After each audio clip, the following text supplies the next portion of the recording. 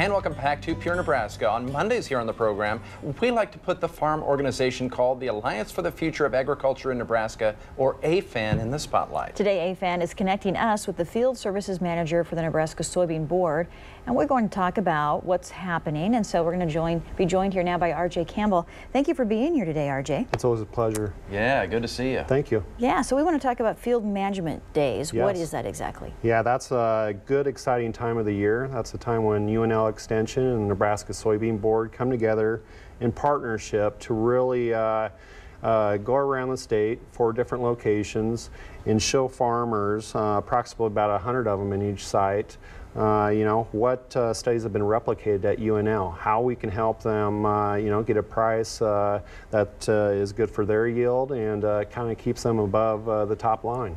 Yeah, and I know we have some pictures and some video to go along with our interview here, but we want to talk about, again, a little bit more about what farmers are really going to learn at the management days. This is really an opportunity to maybe improve their yields down the road? Yeah, well, we've got good yields in Nebraska, but as many people know, the commodity prices are up and down. The economy is, kind of at a lower stage right now.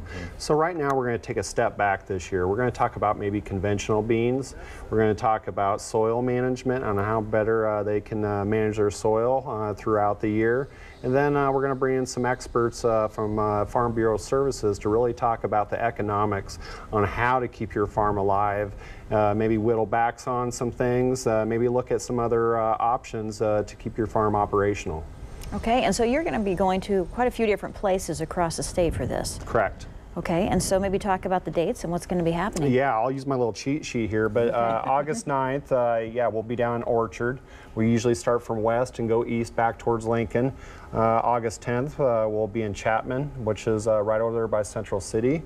And August 11th, we'll be, over by Cordova, which I believe is just west of here in Lincoln. And then August 12th, we'll wrap up in Schuyler. So there's going to be big tents out there. This is completely complimentary, free lunch, but a wealth of information at your fingertips. And it just is a really kind of an interesting opportunity, and we're seeing some pictures here now.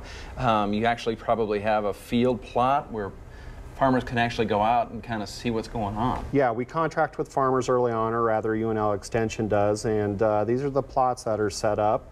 I think you're looking at a nice drone view and now a nice field of beans, but we're going to get the farmers in those beans. We're going to show them firsthand with UNL experts on what they can look for as far as insects and what they can apply to control that. Yeah, so if anybody wanted to know more about this, where would they go, or how would they find out more? They can either go to our website, nebraskasoybean.org, or they can go to the UNL Extension, and we have a lot of information up there on previous years and kind of all the topics that'll be this year.